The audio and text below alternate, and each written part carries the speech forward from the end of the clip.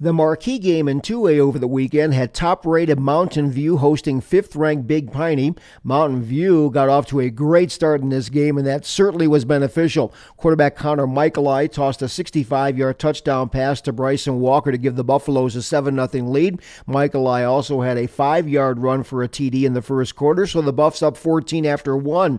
In the second quarter, here comes Big Piney with a touchdown connection from Caden Raza to Colby Lucas that covered 10 yards. So that cut the Mountain View lead in half to 14-7. Later on in the second, the Buffaloes turned in a gigantic play on defense as Colton Royts had a pick six that covered 59 yards to increase the Mountain View lead to 21-7. The Buff special teams got into the act with a punt return for a TD from Ashton Schofield, and it was 28-7. After a Mountain View field goal, Big Piney found the end zone again with Raza throwing to Carlos Munoz, but at this point, the punters were down 31-14.